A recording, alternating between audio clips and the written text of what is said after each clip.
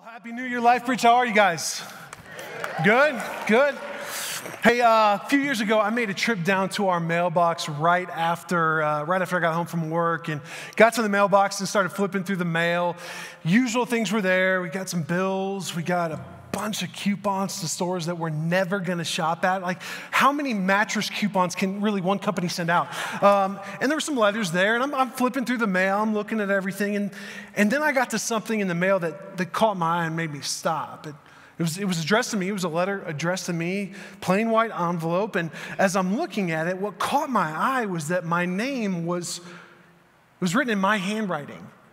So I put everything back into the mailbox and kept this one letter out, and I started to open this mysterious letter. And immediately I thought, am I in one of the episodes from The Office? Like, you Office fans, remember when Jim steals Dwight's letterhead and sends him faxes from himself from the future? Great prank. And I thought that's what was happening to me. And if it is a prank, whoever did this, they did a killer job forging my handwriting. I mean, it's spot on. So I'm opening this letter up, and quickly I realized this isn't a prank. This is actually a letter from me to my future self, a letter I wrote all the way back in high school. Now, don't give me credit. I wasn't some really, really insightful, forward-thinking 18-year-old. This was a school assignment. That came back pretty quickly. I remember my senior year, our government teacher made us write a letter to our future self. And at the time, I thought, it's a dumb assignment. Why are we going to do that? Now, years later, I'm thinking, this is pretty cool. So he made us write this letter. He kept them, and then he promised that 15 years after we graduated, he would mail these letters to us, and that's exactly what he did. So I started pouring through this letter, and I'm really excited to see what I wrote. Apparently, when I was 18, my future self, in the future, I was going to be a fighter pilot and then President of the United States. Lofty goals. 0 for 2. Then I had to write down 5 friends that I would still be friends with in the future. 3 for 5 on that one. 3 of them, still friends with. And then 2 of them, looking back on it, I probably shouldn't have spent time with in the first place, let alone let them be long-term influences in my life. I also wrote in the letter, make sure you marry Kelly. I didn't really write that. That wasn't in there. But that would have been cool, right? I would have scored some major points. But I also had to give myself advice, my future self advice. And this was interesting to me. I said, here's my advice. Be humble, be bold, and be the friend to people that you want to have yourself. I thought that was pretty good advice. I didn't necessarily always follow it, the advice from my 18-year-old self, but that was a great reminder, and it's certainly applicable today. So I kind of hope I have more letters to my future self that show up in my mailbox down the road. What if we had that for the church? LifeBridge turns 130 years old this year, 130 years old.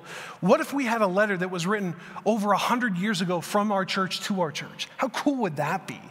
Like telling us what to remember and to focus on, what's really important, giving us advice, especially going into a new year. With so much that's going on, everybody's asking, what's going to happen? Everything that happened the past year, everything that's still lingering on, how's all that going to play out? What's going to change? How do we need to adapt? Everybody's asking that question, right? Everybody's an individual. Businesses are asking that question. Schools are asking that question. Our country is asking that question. The church needs to ask the same question. We made a lot of changes last year so that we could pivot and adapt to our circumstances. And LifeBridge has always done that. It's been doing that for 130 years. That's one of the many reasons why our church has been able to see 3 different centuries. It's because we've changed and adapted and pivoted when we needed to. But now, the world's been in upheaval for the better part of a year. So much has happened. So much has changed. Things are still going to change. So the question that we all need to ask as individuals is, hey, with all this change, what needs to stay constant? As things change, what needs to stay constant? A lot has changed since I wrote that letter as an 18-year-old. I wrote that letter pre-9/11. Think about how much the world has changed since that. Yet the advice I gave myself, that's constant. That shouldn't change at all. Now, unfortunately, we don't have a 100-year-old letter from LifeBridge to LifeBridge. As cool as that would be, we actually have something better. We've got 7 letters that are almost 2,000 years old. Letters that are just full of rich advice for you and me as individuals, rich advice for us as a church. Letters that talk about change and stress the constant at the same time. These letters are in Revelation chapter 2 and 3, the last book of the Bible, and they're written by Jesus himself. And he writes these letters to the churches in the Roman province of Asia, which is present-day Turkey. I mean, how cool would that be to get a letter today from Jesus? Can you imagine what that would be like? Like, if Jesus wrote us a letter today, what do you think he would say to us? That's the cool part of these 7 letters. They are for us today. These are written to all Christians. It's for us right now. Now, these were 7 local churches. These were actual local churches in the Roman province of Asia. And Jesus writes so that everybody hears everything about the letters. He actually says in every single letter, hey, make sure anyone who has ears to hear, let him listen so he can understand what the Spirit has to say to the churches. Churches, plural, all of the churches. Geographically, how the cities were laid out and how these letters were circulated also points to the fact that this is for all churches. The first letter is to the church in Ephesus. Ephesus was a port city. If you were going to the Roman province of Asia, you would start at Ephesus, and then you would make your way clockwise around to each city geographically, and you would end in Laodicea. That's how the letters are laid out. Starts with Ephesus, ends in Laodicea. Every single Christian in those churches are supposed to hear what Jesus has to say. Another reason why we can know this is for us today is because these are letters to the 7 churches. Numbers in Revelation are extremely symbolic. They have so much meaning. The number 7 means perfect or whole or complete. So when it says the 7 churches, that means all Christians throughout history. Every local church, every gospel-driven, Jesus-loving, Bible-believing church, the church is the 7 churches. That's you and I right now. It's for us.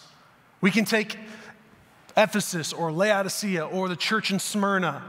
We can take those off the envelopes as the addresses, and we can put LifeBridge Christian Church in Colorado. They're for us. So in this series that we're going to start today, we're going to look at what Jesus has to say to the church. Some of these churches were doing really well. They were killing it. Some of them were really solid, but just a little tweak here and there. Some of them were kind of a train wreck. Jesus talks about their strengths and weaknesses. He talks about what needs to change in the churches, what needs to stay constant. He talks about what's coming for them in the future. In these letters, Jesus says what he thinks about the church and what he wants the church to be. Whether you're a Christian or not, that should grab your attention. What do you think Jesus thinks about us as a church today? What would he say? What kind of church do you think that Jesus wants? Well, we are going to find out. So if you got a Bible with you, open it up to Revelation chapter 2. We're going to jump right into the first letter. This is Jesus talking. He says this, write this letter to the angel of the church of Ephesus. This is the message from the one who holds the 7 stars in his right hand. That is Jesus. The one who walks among the 7 golden lampstands. Those are the churches. Jesus walks among the churches. He's with us. He says, I know all the things that you do. I've seen your work and your patient endurance. I know that you don't tolerate evil people. You've examined the claims of those who say they're apostles, but they're not. You've discovered they're liars. You've patiently suffered for me without quitting. Skip down to verse 6. We'll come back to 4 and 5. But this is in your favor. You hate the evil deeds of the Nicolaitans, just as I do. They don't hate the Nicolaitans. They don't hate the people. They hate the deeds, just like Jesus did. We're going to circle back to that in a couple weeks because Jesus is going to come back to it and unpack it a lot more. Basically, he says good things about the church in Ephesus. And this is not the first time they got a letter. 30 or 40 years ago, a guy named Paul, the Apostle Paul, he spent a couple years there and he writes a letter to him that's the book of Ephesians in the New Testament. Paul's got some great stuff to say too. Fast forward a couple decades and Jesus says, hey, there's some good things that you guys are doing. You're working hard. I see that you're busting it, guys. You're living on mission. You're introducing people to Jesus. You're reaching lost people. You're making disciples. You're helping people grow deeper in their faith. That's awesome. You're taking care of the needs of your community with some really cool outreaches. Way to go. Like your theology is really good. You know the truth. You know my word. Man, you're standing up for justice. That's awesome. Keep going. Also, I see that you have learned how to decipher between false teaching. There's a lot of it out there, and you know false teaching when you hear it. You don't fall for it. Keep going. That's great. And I see that you patiently endure suffering. Like some of you are being mocked and ridiculed because you're a Christian. People in the city are saying, you're the problem. Christians are what the problem is. We need to get rid of the Christians. They laugh at you. They say that you're an idiot. Some of you have had your businesses boycotted because you're a Christian. And some of you have even experienced physical violence. And yet through all of it, you guys have patiently endured it just like I did. Well done. You're persevering. Keep going. Like how awesome would that be to hear Jesus say that to you? I mean, that'd be pretty cool, right?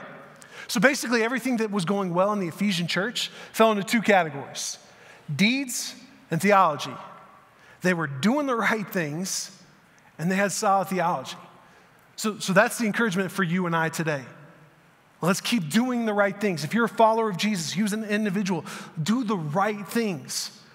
Serve other people that others won't, and serve other people like others won't.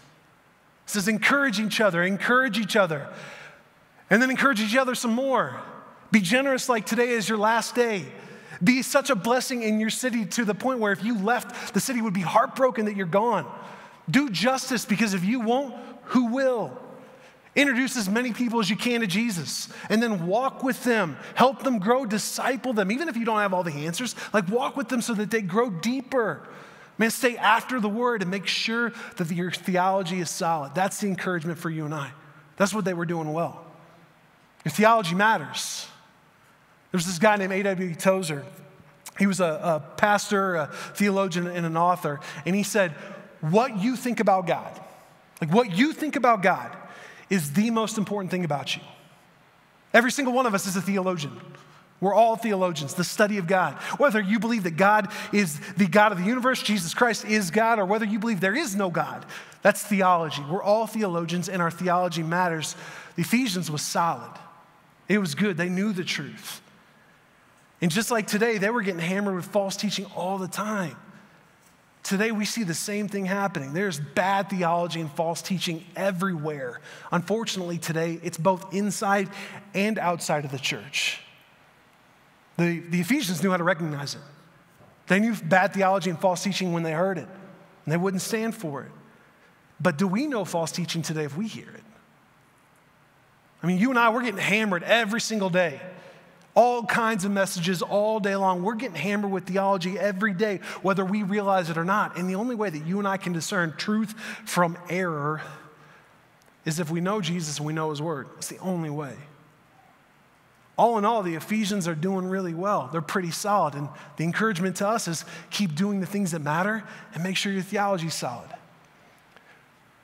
But we skipped a verse. We skip verse 4 and 5. This is what it says. Jesus says, but I have this complaint against you. You don't love me or each other as you did at first.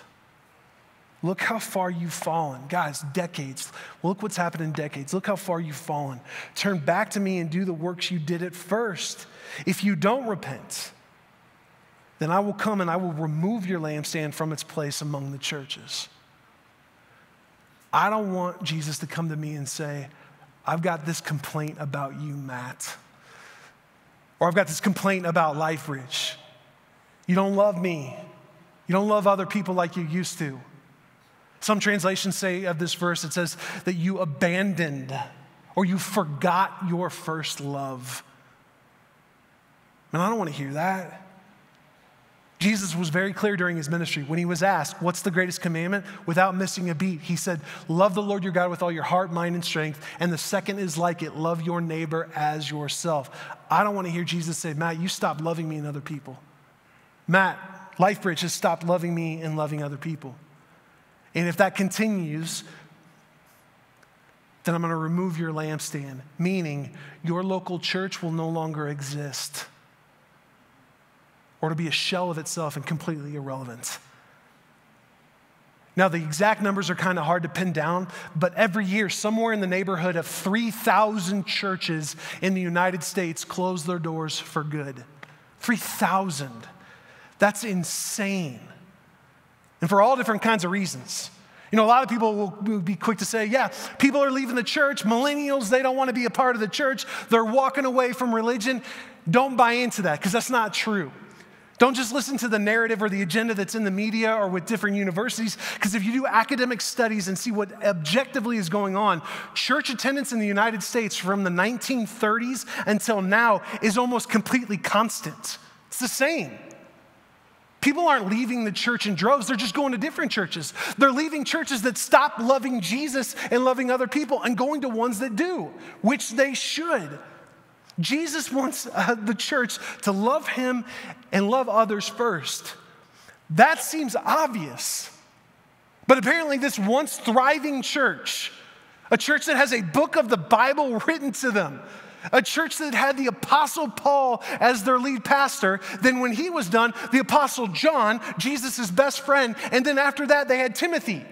1 and 2 Timothy in the New Testament were written to him when he was the pastor at the church in Ephesus. These guys had a heritage. They were doing great things for decades. But apparently this thriving church and 3,000 other churches in the United States every year forget the most foundational thing that Jesus wants the church to do, and that's simply just love him and love other people. And if we think that we're not vulnerable to that, then we have already started down the same road the Ephesians are. It's really easy to say, yeah, our church loves God and loves other people. That can turn into lip service really, really quickly.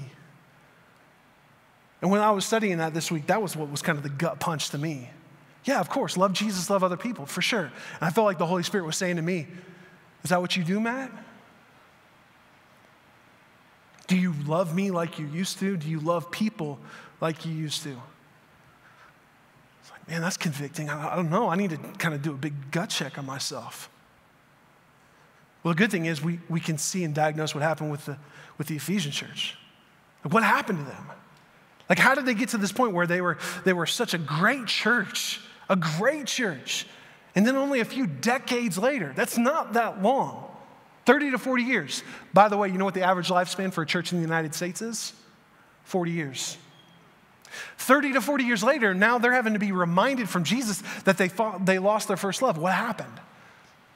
We don't get the specific details of what happened, but based on what we know, there's a couple things that jump out. One of two things could have happened. I think maybe a combination of both. Here's the first thing. The Ephesian church, they lost their balance. They lost their balance. They lost that balance between grace and truth. And they were really good with truth. They knew the word, they knew theology, it was solid. They knew how to stand up to false teaching, which is awesome, but good theology that is not lived out is worthless theology. To know the truth but not live out the truth means you haven't been changed by the truth. And part of the truth of Jesus Christ is the grace of Jesus Christ. So maybe what happened, they got so bent off on the truth. They were championing the truth. They're being attacked all the time. I mean, Ephesus was a pretty messed up city. Ephesus made Vegas look like a monastery. That's how bad Ephesus was. They're constantly being attacked with false teaching. So maybe they got to the point where they were so much focused on the truth, they were so much in this realm of, we want to champion and fight for the truth, that they just forgot at some point to extend people grace. This is the line that we are supposed to walk as Christians and as a church. We are supposed to stand on and give both grace and truth. Jesus was perfect at this. He's our example. But this is a hard line to walk at times. And if we get out of balance with either one of them, problems can happen. It's a two-sided coin. First side of the coin, all truth, no grace. That's brutality. That's just brutal. Have you ever been to a church or met a Christian that's like this, that they are all about the truth? Very quickly, they're quick to tell you what the truth is, what the lie is, where you're messing up, how you need to stop buying into this lie, you need to get back to the truth, and they do it in an aggressive, borderline assaulting way. Ever been to a church like that? Yeah, Matt, I have. It was awful. They just beat me over the head with the truth. They didn't care about me. They were just cold, really grumpy, and really aggressive. I don't ever want to be a part of a church or go to a church like that again. Me neither. And Jesus doesn't want you to be either. That's not what he wants for his church. Yes, we have to know the truth. It's being assaulted all the time. We have to stand on it and we have to live it. At the exact same time, we got to extend grace. That's part of the truth. If we don't extend grace, then truth just becomes brutal. The flip side of that coin, all grace and no truth, that's just hypocrisy. If all you're doing is giving someone grace, that's all you give them, and you never tell them the truth, you may make them feel good, but all you're doing is setting them up for long-term pain. If you're standing out on I-25 with your back to oncoming traffic in the middle lane, just standing there, and I'm on an overpass saying, oh, you're fine, you're doing great, I love you, but I see the semi coming that you don't, that's not gracious at all. That's not love at all. I'm hating you because I'm not willing to tell you the truth. We've got to have a balance of both. If you really want to love someone, you give them equal love and equal truth, equal grace, equal truth. Grace and truth actually balance each other out. When you're light on one and strong on the other, that's when they morph into something that they're not supposed to be. You know, all grace without the balance of truth, and grace just turns into a license to compromise. Then all truth and no grace, and truth becomes this weapon to attack people with. Neither one of those things are what they're meant to be. Think about this. Think about the best relationships you have in your life. Could be one person, could be multiple people, a friend, friends, your spouse, a mentor. Not somebody that just gives you what you want or tells you what you want to hear, but somebody that really wants you to thrive. They sharpen you. They bring out the best in you. They push you to be better. They tell you things that you don't necessarily want to hear. In the moment it stings, but you know, down the road you realize, oh man, I'm really glad they told that to me. That was actually for my benefit. A person that you admire and someone that you actually would like to be like. Think about those people in your life. And I bet you they do a really, really good job of giving you a balanced dose of grace and truth, because that's what love is. Love is 100% grace and 100% truth. It's both. If you are off just 1% on either one of them, it's not real or true love. If you're giving someone 99% grace, well, there's still a part of you that just wants to see them suffer the consequences of whatever they need grace for. That's about you. Or if you're giving someone 99% truth, not telling them the full truth, is that just because, well, I don't want to hurt their feelings, I don't want to make it awkward? That's about you. You're being selfish because you don't want to feel awkward. But to give someone 100% grace and 100% truth means you really love them, which requires a sacrifice from you. You got to get over your feelings. You got to get over feeling awkward or stepping into a conversation that might be weird. Something that we say here around with our staff, hey, give me the last 10%. We don't want 90% truth. We want the 100%. Give me the last 10%. What are you holding back that actually could be the best part for me? It might be hard for me to hear, but you're actually showing me grace by telling me all of it to me in a gracious manner. To love someone is to give them 100% grace and 100% truth.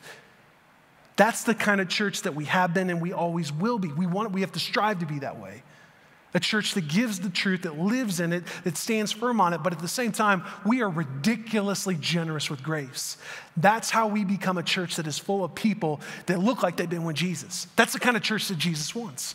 Ephesians 5 says this, goes on and says this, imitate God, imitate Jesus, therefore, in everything that you do. Not some things, not this thing over there that makes it easy to imitate Jesus, but the hard things too. Imitate him in everything you do because you are his children. Live a life filled with love. Live a life filled with grace and truth, following the example of Jesus because Jesus modeled it well. It's 100% grace and 100% truth. Here's the second thing that might have happened with the Ephesians. They got complacent. They got complacent. And complacency always has consequences. I mean, just think about that. Things in your life that maybe you've been complacent with, what are the consequences? Things that you see our society be complacent with, what are the consequences? I mean, this summer and into late fall, I was doing really, really well with my workout plan and my diet, what I was eating. It was great. I was feeling good. I was having more energy. I was in the gym often. That discipline was turning into a delight. And then something happened. The fourth Thursday in November happened. You're like, what's that? It's Thanksgiving, okay? It's Thanksgiving. and I turned a cheat day, and a cheat day's okay, cheat days are fine, but I turned a cheat day into a cheat 6 weeks, and now I'm feeling it. And some of you are too. Like, don't leave me hanging up here. Man, I just got out of that discipline. I got complacent with my workout and my diet, and now I'm feeling the consequences of it. So I got to start over. I got to recommit back to that and stop being complacent with it. Complacency builds. It just builds and builds and builds. It's subtle to the point where you will have consequences that you don't want and you didn't see coming. You know, if you're complacent with a relationship and you stop spending time together, you know, over time that relationship just dissolves. There's no big blow up, no falling out you had with each other. Just you wake up one day and realize that relationship is gone, or it's a shell of itself. If you're complacent with parts of your job, then over time your performance worsens, and then all of a sudden opportunities start passing you by, and then one day you get an email from your boss and all it says is, we need to talk. Complacency builds and it builds. I'm complacent with this one day, and then all of a sudden, this day, I'm complacent with that. What are you being complacent with right now in your life? All of us are with something. All of us are with something. This is how a once great church, just 3 or 4 decades later, have to be reminded from Jesus himself. I get an email saying, hey guys, we need to talk. You've forgotten your first love. You've abandoned it. And maybe it started just in a conversation. Conversation got a little tense. They forgot to give grace. And then they didn't go back and ask for forgiveness. That wasn't that big of a deal. It's fine. And then it happens again. And it's easier to not go back and ask for forgiveness. It's easier not to give grace. And it happened again and again and again, to the point where they don't give grace at all. They're just all about the truth. Maybe they got complacent with their own spiritual disciplines, trying to grow and be more like Jesus, like being in the Word daily. They started off by being in the Word so that they could understand and know Jesus more, that they could be able to be more like him and transformed to be like him. But then over time, they got complacent with that, and they just turned the Bible into a textbook so that they could read and study and win the next argument next to the coffee pot in the office the next day. Oh, Jim, man, I'm going to shred him tomorrow. I'm going to bring this new apologetic that he has never heard. I'm going to break down Leviticus 2 like he's never even imagined. I'm going to blow his mind. The Bible turned into a weapon to fight against people instead of a weapon for you to be transformed yourself and fight against powers that are not flesh and blood. Romans talks about that. They got complacent with serving. They started off doing a ton of stuff. They were doing good things. Jesus said, I see how busy you are. I see that you're working hard, that you're on mission. But over time, they got busy with the wrong things. And they started passing on opportunities to serve. So, you know what? I'm not going to serve this time. Somebody else will do it for me. And they got into this mindset that serving is about performing tasks and checking a box, not realizing that serving is a way for you to be a sacrifice and be like Jesus so you grow to be more like Jesus. Serving is actually for you to grow, for you to mimic. And they got away from that. And they passed up more opportunity and more opportunities and more opportunities to the point where they believed that they were supposed to be served themselves, not the other way around. They turned into consumers in the church. What can the church give me? What can the church do for me? They got complacent with their giving. They had financially given so that the gospel could be taken to other cities and so that people in their city their needs could be met, and people in the church, they could meet those needs. But over time, they got out of that spiritual discipline. They got complacent with being generous, not just with their money, but also with grace and time and with encouragement. Complacency, it builds. It doesn't happen in a day. It builds and it builds and it builds till one day you wake up and you say, how did I get here? Nobody wants to be complacent. It's not a newsflash. I'm not telling you anything you don't know. Nobody wants to be complacent. Here's the thing. Nobody thinks that they are either. That's the subtle trap. Complacency is so subtle in our lives. It's so subtle in the church. My personal opinion, I think it's one of the biggest problems in the church today. It is just as dangerous as consumerism and bad theology in the church. Complacency has just as bad and damaging effects. That's why this church is gone. You know that the Ephesian church doesn't exist anymore, right? Doesn't exist anymore. The lampstand was removed. They got complacent. So here's the letter to our future self today. Here's the letter. Be committed, not complacent. Be committed to loving Jesus first and loving others, not complacent with it. Let's not make it lip service. Too many churches have that as a tagline. Love God, love others. But are we really doing it? Are we really doing it as individuals? I mean, I could preach an entire other message on things that I've been complacent with when it comes to loving Jesus and loving other people. I've not arrived with this. I'm a work in progress. But this is the gift, is that we get to see this now. We can be committed and not complacent. And Jesus, actually, the good news is he gives us steps. Here's steps to take so you can be committed and not complacent. It's verse 5. Jesus says, remember. We've talked about that the last couple of weeks. Remember, right? The power of remembering. Remember, therefore, where you have fallen from. Remember what you were like 3 or 4 decades ago. You were killing it then. Remember that. Repent and do the works you did at first. 3 steps. Remember, repent, return. First step, remember the gospel. Remember loving Jesus, like actually loving him. When we remember the gospel, we become people that want, not feel obligated to. We become people that want to be committed, not complacent. When we remember the gospel, we remember the freedom and the joy that comes from being a sacrifice and a servant, just like Jesus was, instead of being a consumer, complacent consumer in the church. When we remember the gospel, when we remember loving Jesus, we only want to be committed to his church, to his people, to loving him. We don't want to be complacent. Second step, repent. Maybe you've been to a church where this got beat over your head too. Repent, repent, repent. Somebody just yelled it at you, made you feel guilty, shamed you. Repentance turned into a 4-letter word for you. But that's never what repentance is meant to be. Jesus never meant repentance to be a weapon or a guilt trip. He meant for it to be a gift in the church because it's an invitation to something better. It's an invitation for you to turn away from anything that you're being complacent about or anything that's sinful in your life that's going to lead to consequences that you don't want to have. It's a gift. It's an invitation to turn away from that and do step number 3, return. Return to Jesus. Return back to being committed to his mission, to reach people and help them grow, to disciple them. Return back to being committed to the community of the local church.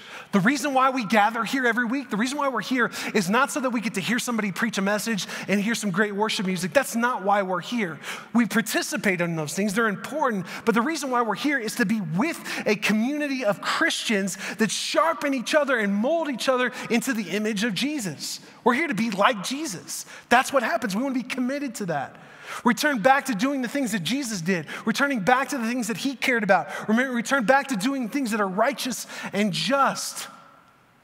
Return back. When we remember the gospel, we never want to be complacent. We'll repent of anything that is making us complacent, and we'll return back to our first love, just simply loving Jesus and loving other people. That's the foundation. One day I don't want to say, man, you know what? I really wish I would have introduced more people to Jesus.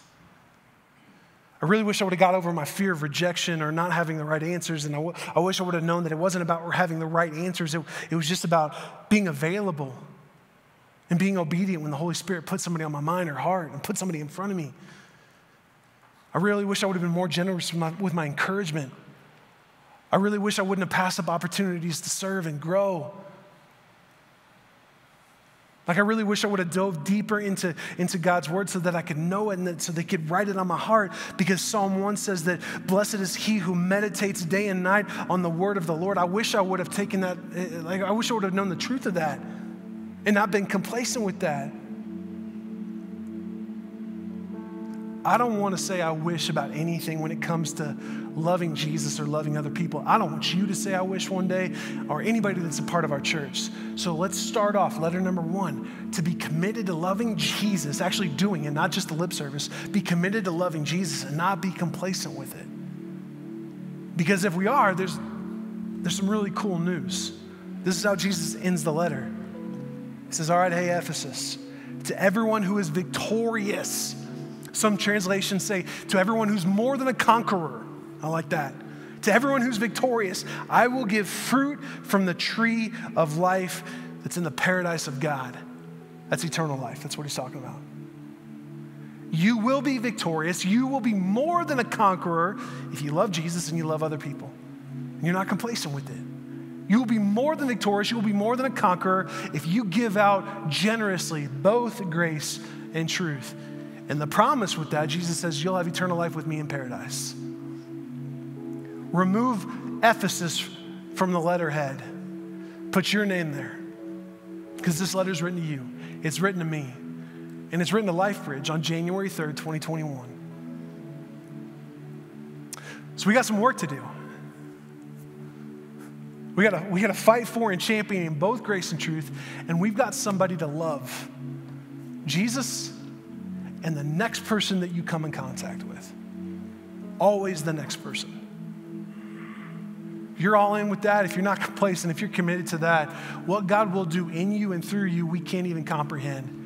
You will experience freedom and joy like I can't describe to you, because that's what you were created for. You were created to be all in and committed, not complacent. So let's put that aside today. One of the ways that people get to show their commitment and go all in is through baptism. That's a step for people. Baptism is someone saying, you know what, I'm all in.